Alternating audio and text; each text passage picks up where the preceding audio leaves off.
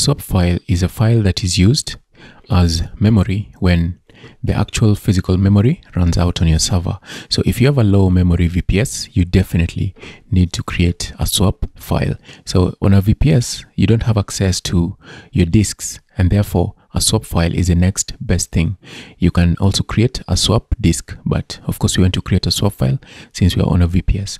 If you are using Contabo, you can see that you get 8 GB of RAM for that, and you get 16 for that. So you can choose whichever plan you want, and you see that you probably won't need the swap file, but I'm just doing this for the benefit of people who are following on a different VPS.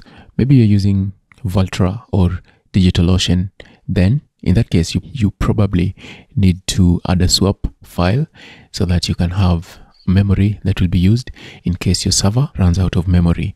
Just as a caution to anybody following along, that this is how it should be. This image, you see this image, this is how it should be. My website was stripping out these double hyphens. Okay, these are double hyphens. If you need to follow along, you'll need to know that. So let's just copy this. I'll just copy this only, sudo swap on. So the link to this page is in the description.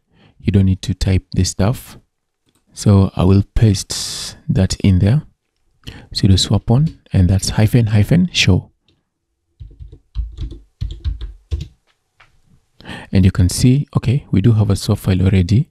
So you can see Ubuntu on Contabo has already created a swap file for us. So this means that we do have a swap file. So we can just create another one, and I'm just creating this for the benefit of people that want to see how to create a swap file on their VPS if they don't already have one. So the first thing, this was just to see if we do have a swap file, and remember, these are 2 hyphens.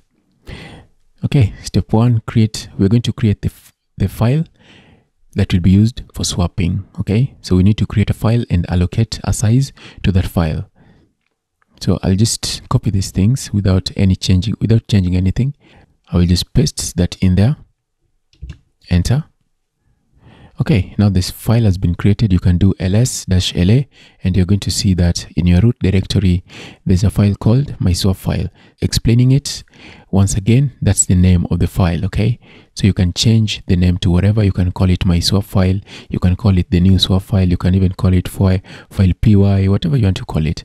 And this is going to allocate the size for the file. So this is going to allocate 2 GB to this file. If you want to allocate 1 GB, just put 1 GB. If you want to allocate 4, put 4 GB. Okay, we've created the file and allocated that. Now the next step is we need to change the permissions for the file that we've created. So I'm just going to do that, and remember that you can create it inside another folder if you want to. That's okay. Okay, if you want to put it inside of another folder, that's okay. You can see here it is in the root directory. So let us change the permissions for the file, and once we change the permissions, we need to now make it a swap file, and we also need to turn the swap on. So this is going to make it, and this is going to make the file a swap file, and this is going to turn it on, swap on. So I'm just going to do this in one line. Copy. I will paste that and then enter. And now our swap is on.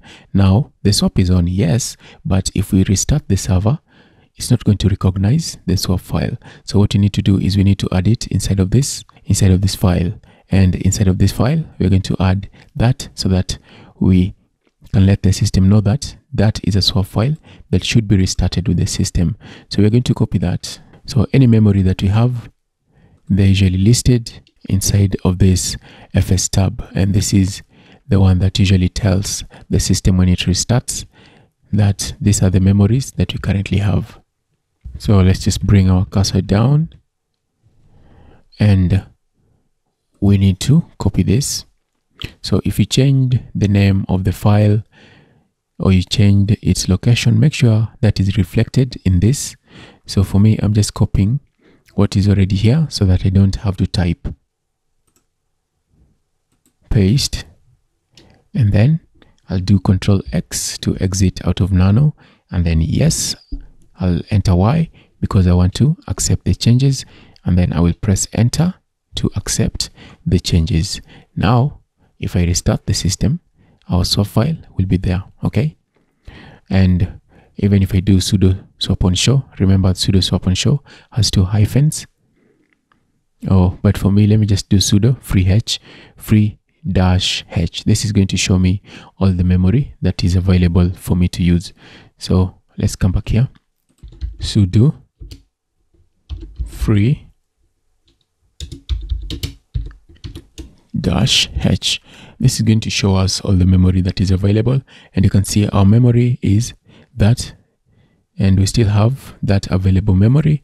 And our swap file, if you remember, for my server I already had 2 GB of swap file, and I also created another 2 GB of a swap file, so I have a total of 4 GB of swap memory.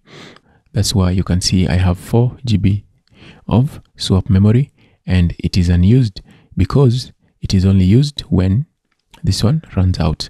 As soon as you run out of memory, they will use your swap file. Your applications will all be moved to your swap memory.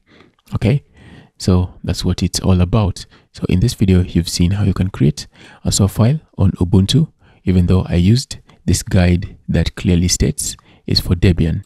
Even on CentOS, if you want to, even on Alma Linux, you can just follow this and it's going to create the swap file the same way. All right, so that's it for this part. In the next video, we're going to see how to install our control panel, and then once we do that, we'll see how we can work with DNS and then add websites, and we're going to see how we can add our WordPress website. We're going to see how you can change your host name on your server, on your Ubuntu server, and you can follow the same steps for Debian if you are using Debian. But I will be doing this on Ubuntu because this server is an Ubuntu 2004 LTS. So I will see you in that next video when we change the server host name.